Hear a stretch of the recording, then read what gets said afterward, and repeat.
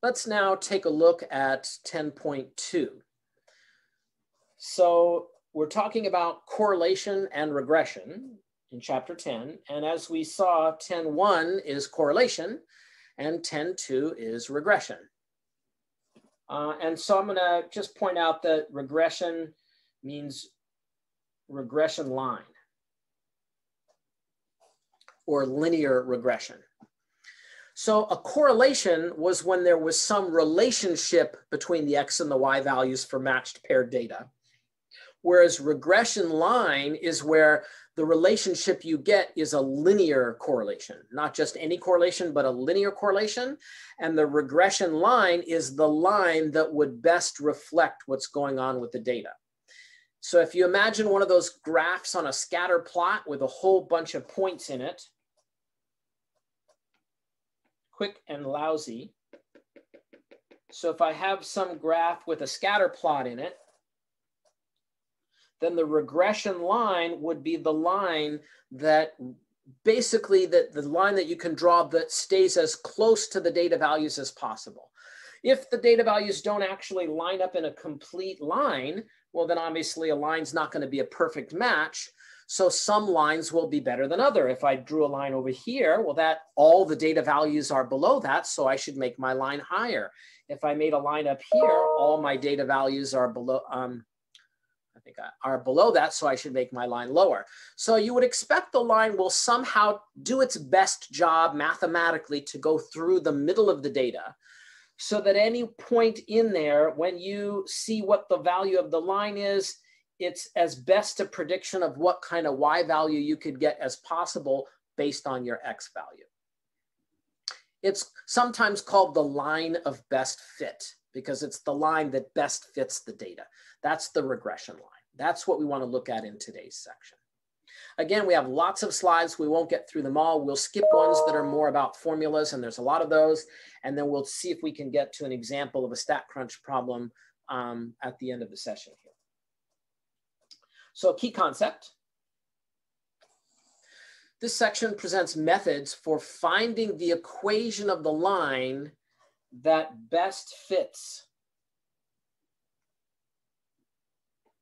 the points in a scatter plot of paired sample data. As I was just describing, where could I put the line that would fit as good as with the data as I possibly can? And that's by minimizing the differences in the values of the points from the values on the line. And that's done with mathematical formula. The best fitting straight line is called the regression line, and its equation is called the regression equation. Then we discuss marginal change, influential points, residual plots as tools for analyzing correlation and regression results. We won't go into most of those details in today's introduction.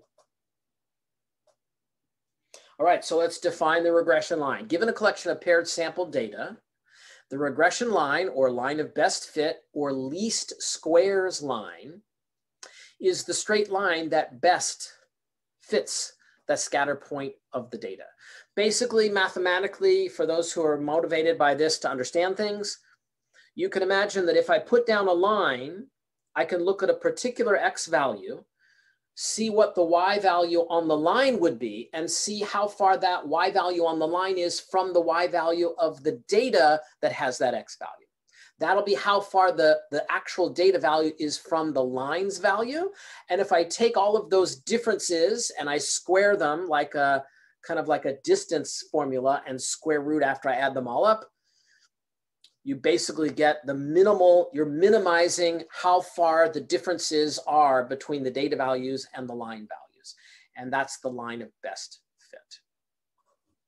StatCrunch will do all that for us. So what does an equation of a line look like for those who've been working hard to forget all of their algebra and the introduction to lines there? This is the basic thing. And remember, there's some key things we want to remember. There's a number when you do a line. You may remember y equals mx plus b. So they're using something similar here where the number that's multiplied by x was called the slope. And the number on the end that's not a multiple of x, but it's just a constant on the end, is called the y-intercept, because that's actually the value where the line would cross the y-axis. Maybe you remember that, maybe not.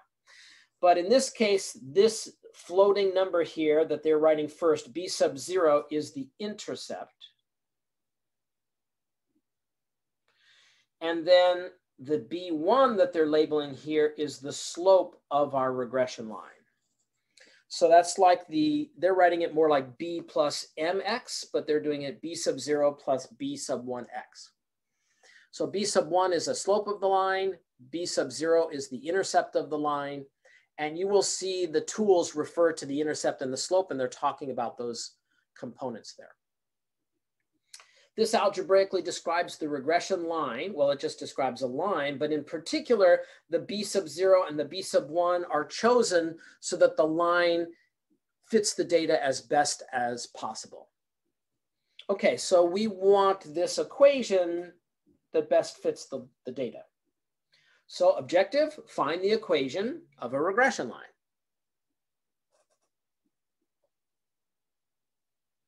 So some more introduction of notation. So when you do the b sub 0 and the b sub 1, you will calculate these based on your sample. That's going to be the sample statistic. So this is going to be the line that best fits the sample data. So if we take a sample, we can graph those data values. We can find the line that best fits the sample. But of course, what do we want in statistics? We don't want to just look at our sample. We want to draw conclusions about the population in the whole. And when we switch between letters from our sample to letters for the overall population, they switch to Greek-like letters. And so notice instead of the B, they're going to use this beta symbol for both the intercept and the slope.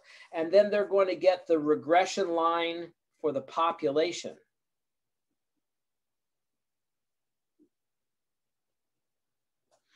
And as usual, the idea is that the line we got for our sample is our best ability to predict what the line would be for the entire population. So we use the B values to predict the beta values. And it's just a matter of whether we believe there's sufficient evidence from our sample to conclude that this line we got from our sample would be a good line for the population, or even if there is a good line for the population. So as we saw from our scatter point values before, the data values from our sample may show that there is not a linear relationship between the two. And then even though we could get the line that best fits the data, we wouldn't want to claim that it also is a good line for the population because it looks like the data doesn't have a linear correlation. And so we got to keep our goal in mind. As we're going through all this notation, the fundamental goal is first to determine if there is a good evidence for a linear correlation. And then if so, what would be the line that we could best use to predict that relationship? Next slide. So as usual, there are some requirements that we want to keep in mind. And the first one is always the one that's been held whole throughout our work, that the data needs to be a random sample, that if you have biased data, that gives you biased results. But I'm going to focus on this. This is new with what we're doing in this chapter, and this is very important. Visual examination of the scatter plot shows that the points approximate a straight line pattern. And so this is key. This is basically saying that in order to use linear regression line for a population, it is a requirement that you look at a scatter plot, that you don't just do some numbers and look at numbers only. And we're going to see examples hopefully to illustrate that. So they did a good job in 10.1 of going through several scatter plots and having us look at them and make some decisions. And so we're going to need to rely on that also in 10.2 because it's one of our requirements when trying to make linear approximations for the data of a sample or for a population, is that we need to have a scatter plot to support the idea that there is a linear relationship at all. that the points approximate a straight line pattern. And if they don't, then it's a waste of time trying to use a linear regression equation for data that doesn't have a straight line pattern.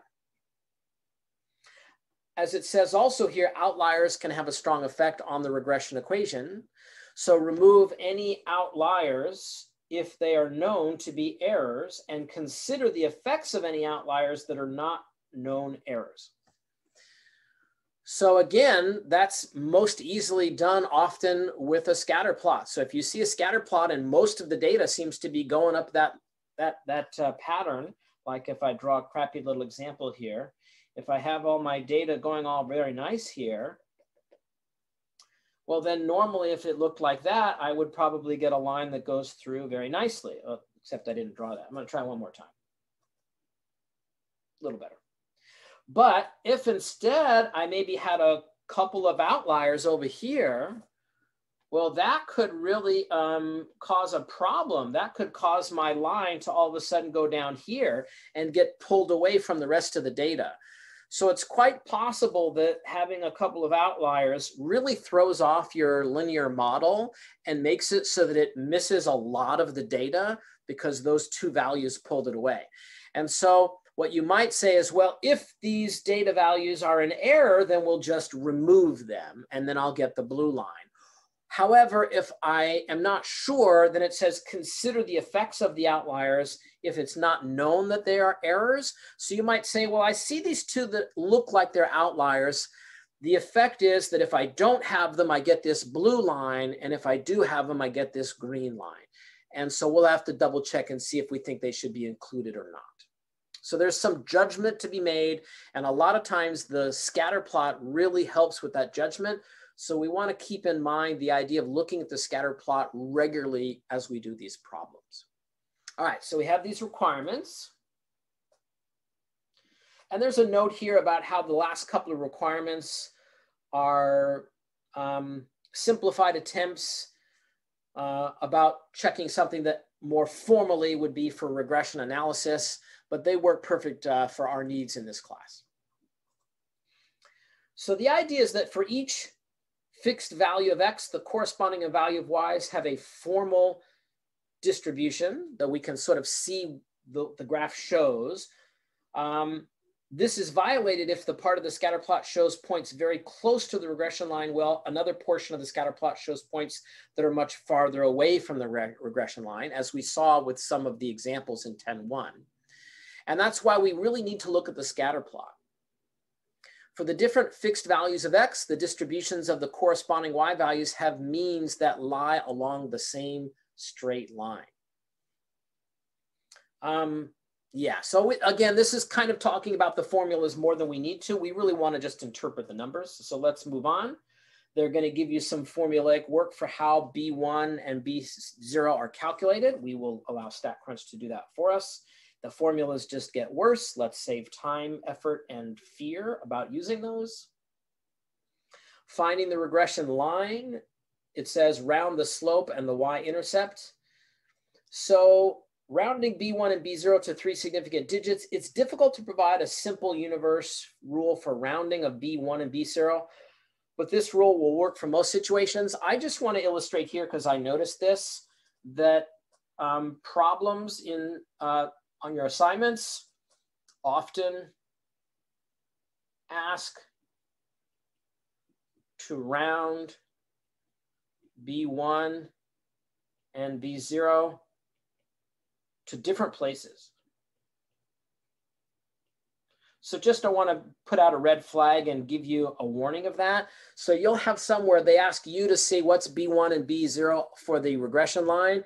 And it'll say like round B0 to 1 decimal place and round B1 to 3 decimal places. So don't assume that these two will be rounded to the same places, because they're not. But as always in the MyStatLab problems, just they tell you in the instructions where to round the number. So be very aware of that, be very cognizant of that, watch for that, and then round where they tell you to round. So then here's an example with 11 slides where they talk about using technology to find the regression equation, which is what we're going to be doing. So in the 10.1 slides, there was an example and discussion about the relationship between chocolate consumption and the Nobel laureate rate for countries. And the data they show in the next slides here, it's got a couple of slides actually. So this is like some, I'm guessing, tonnage of chocolate production for various country, and then the rate at which Nobel prizes were won by that country. And so we're literally investigating if we think there's a linear correlation between the amount of chocolate consumed by a country and the rate at which they win Nobel prizes. And the data continues because there wasn't just one set, they had more of them there. So then they made a scatter plot of all of those data values. And now they talk about the requirement checks. So again, part of our requirements force us to make decisions while looking at the scatter plot. So you really want to think about that. So it says the data are assumed to be a simple random sample. Maybe they were, maybe you need to confirm that. And if you don't know that to be the case, then obviously that would call your results into question. It doesn't mean you can't do the results, but certainly you'd really want to say, well, let's make sure that these were chosen randomly in some way.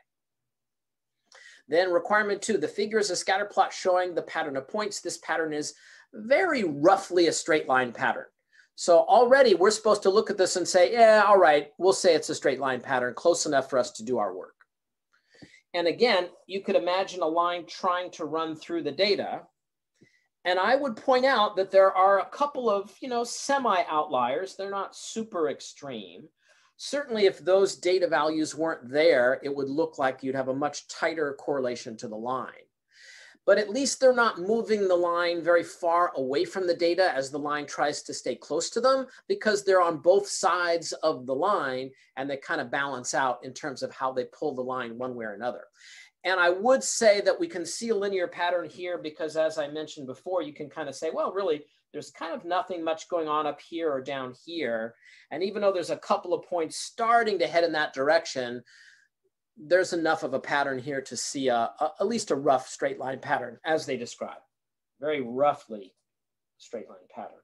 And when we talk about outliers, even though those data values I circled are the farthest away from the linear pattern than the others, they're not like completely antithetical to it. They're not in the opposite corners or something like that.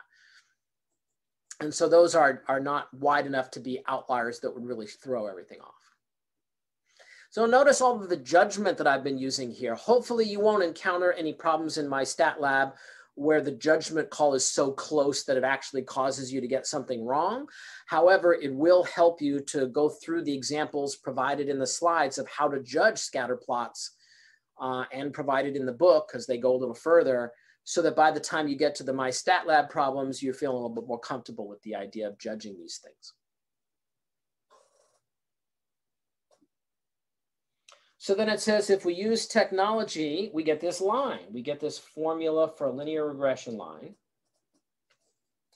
And the idea is that all of these technologies show the regression line where y hat is the predicted Nobel laureate rate and x is the amount of chocolate consumption. So when they put the y hat there, they're saying that's the y value that's on the line. But remember, the y value in the data is often not on the line, hopefully close to it. So that's why they have a special y hat notation here to show this is the y value predicted by the line, not the y value we actually got from our data.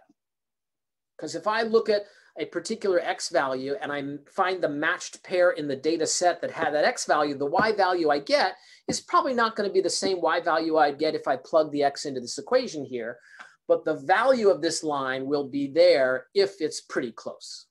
This is an approximating line. It's designed to approximate the relationship in the data.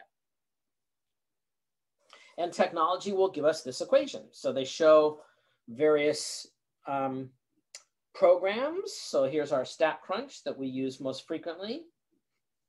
Nobel rate is equal to, and notice this is the b sub 0 value because it's the constant, and then the thing that's multiplied by the the rate of chocolate consumption is the B sub 1 value. There's the intercept and the slope that we can read off of the equation in StatCrunch.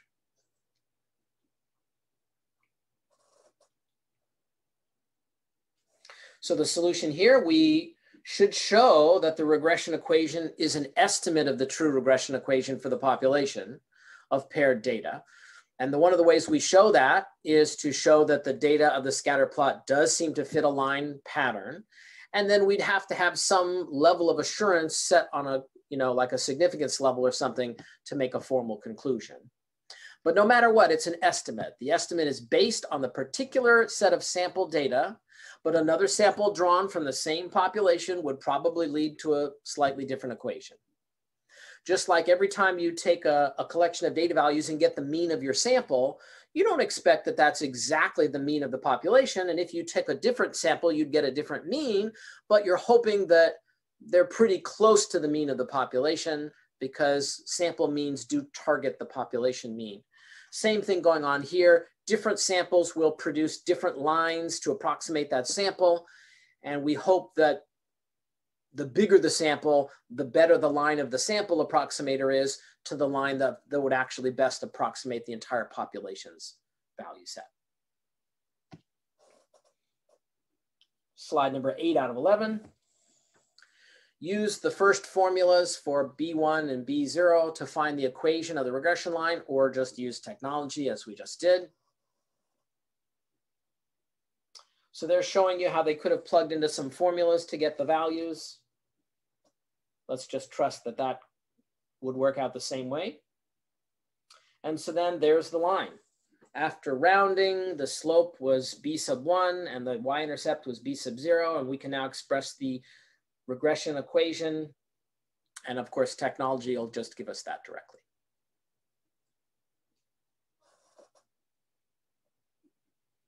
Okay, so it says an example of graphing the regression line. Well, once you have the regression line, you could add that to the scatter plot and see how well the line seems to fit the data. I've been just sketching one around the middle, but what they're showing here is the calculator's line of best fit.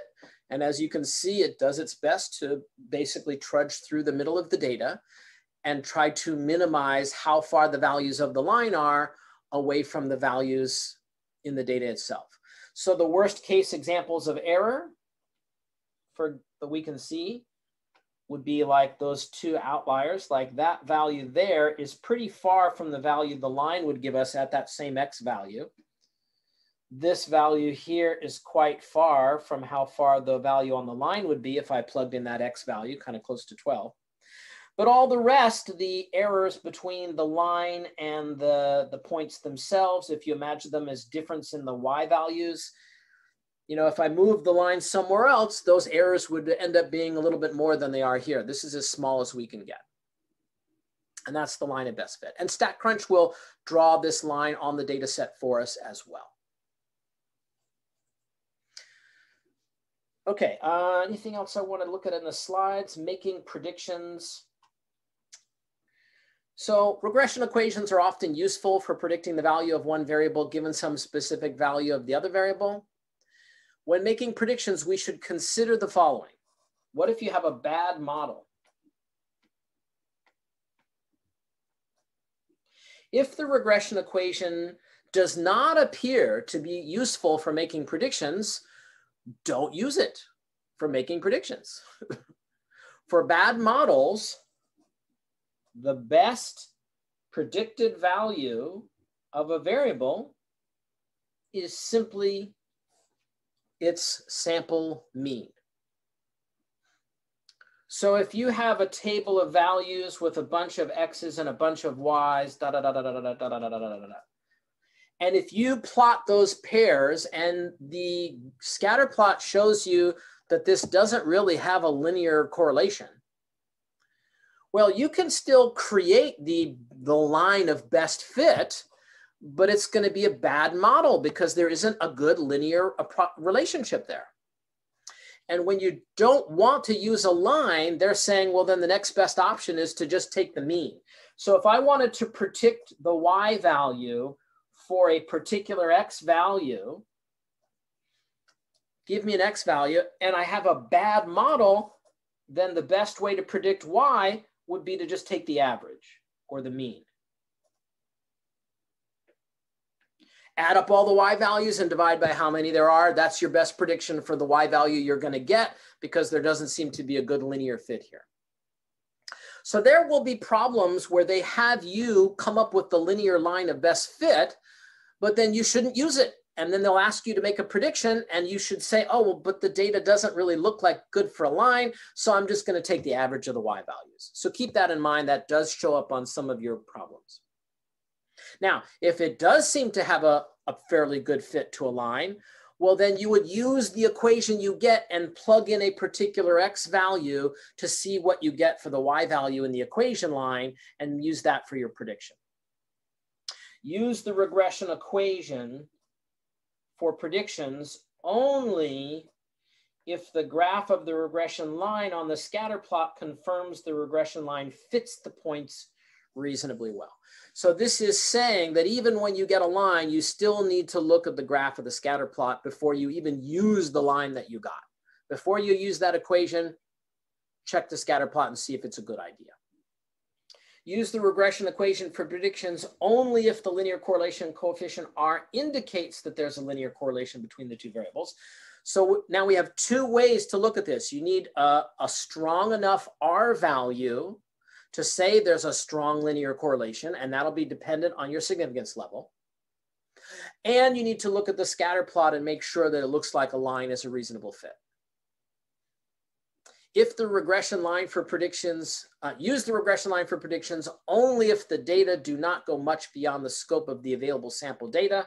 So if you have sample data in a particular range, maybe you finish over here at 10 and you've got some data and you've got this line of best fit.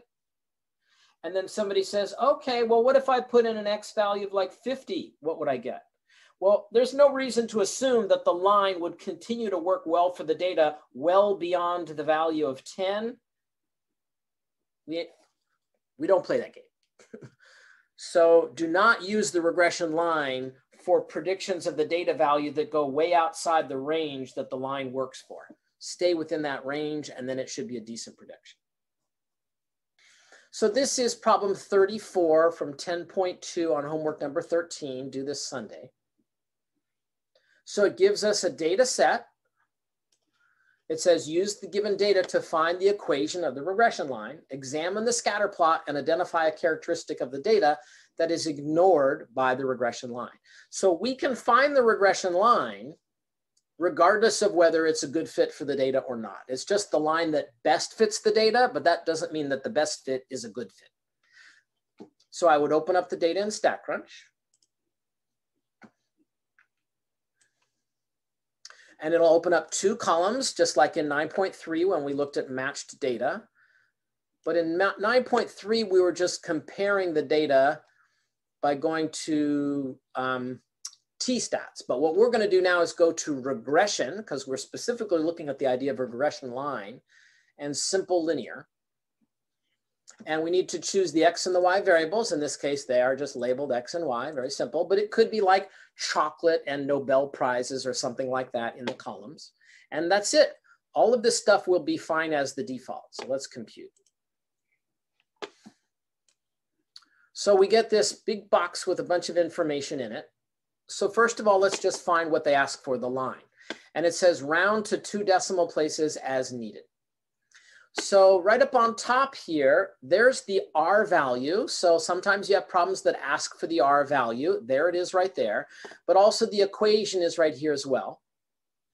And the constant term is first, and then the multiple of X is second, just like is modeled here. Rounding to 2 decimals, I would take the constant. Looks like I'm going to have to round the 0 up to a 1. And then I would take this, it only has 1 decimal to round to, so I'll just take what it gives me. I could put a 0 on the end, but I think it's happy without it. So then it wants us to create a scatter plot of the data and choose the correct graph below. So before looking at what the scatter plot for our data would be, you can see we have a nice straight line linear pattern. Then we have a pattern in B and C that's showing a strong correlation, but not linear, more of a curved or sort of like a parabola or something. And then in D, we have a little bit more of a cloudy kind of thing here. But we don't even know what's going on with our data. But certainly if it was one of these other ones, it might be that we don't want to use the line because the line ignores the fact that the data doesn't match with the line very well. But maybe it does. Maybe it looks like A. So one of the nice thing is we don't have to go work with this data again. You could go to graph, and under graph, you could go scatter plot. But actually, if you just stay here, they know that you want to look at this. So there's another slide. It says 1 of 2. And if you click this right arrow, it'll show you the scatter plot and it'll show you the regression line drawn through it so you can compare. So in this case, we can see that the scatter plot looks like that fits B, this kind of down curve here. I'm going to choose B. And then it asks, identify the characteristic of the data that is ignored by the regression line. And so of these, I would say the data has a pattern that is not a straight line. So over here was kind of the no pattern. If we were doing an R value, it would be closer to 0. We might get a decent R value here because these don't vary very far from the line, and there's nothing down here and there's nothing up here. So these might have a pretty good R value, but the problem is that they much more clearly have a non-linear correlation, and that would be ignored by the R value or the line. And so that's our choice here. Questions about that at all?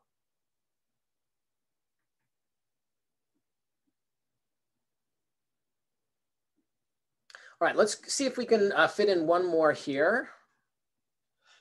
So let me close this out. All right, so in this next example, it's pretty similar.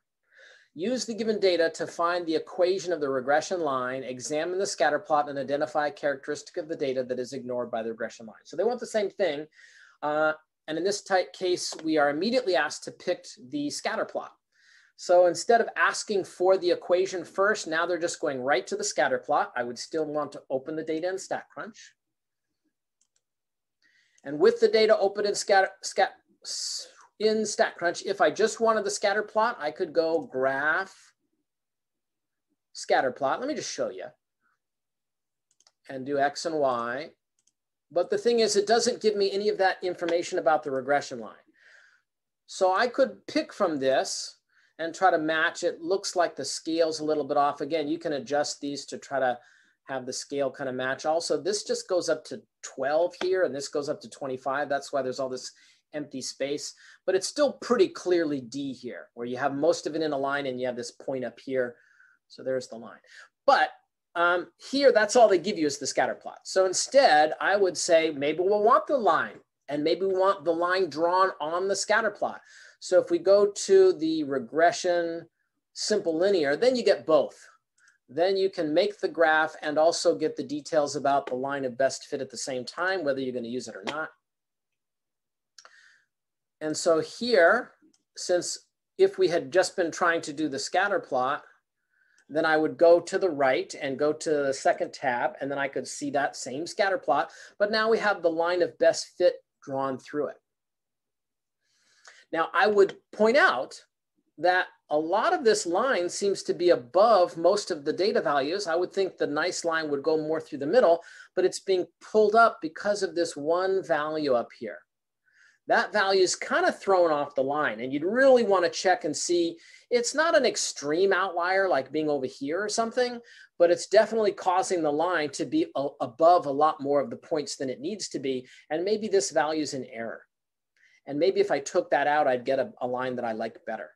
And that was discussed in the slides, considering the possibility that an outlier is an error and how it affects the line. Like, what would it look like with this point or without this point? Maybe I would identify this point and I would go back and take it out of my data set and make another line without it, as an example. But having said that, I can still pick graph D. All right, so then it does ask for the line, so it's good that we use this. Let's go back to the other one. And also the warning I pointed out before is being illustrated. It says round the constant to 2 decimals and the coefficient to 3 decimals. So I'm going to go back to the equation, and this time I'm only going to get 2 decimals from my constant, but get instead 3 for the coefficient or the slope number, basically. That needs to be rounded up to 30, I think. So pay attention to the instructions in case they tell you to round the 2 different numbers to different places. I don't know why they do it. And then they want us to identify what the line is ignoring. And as I was just discussing, it's kind of ignoring this outlier up here. And I would say there's an influential point that strongly affects the graph of the regression line. That's what's being ignored by the line. You don't see that when you see the equation or anything.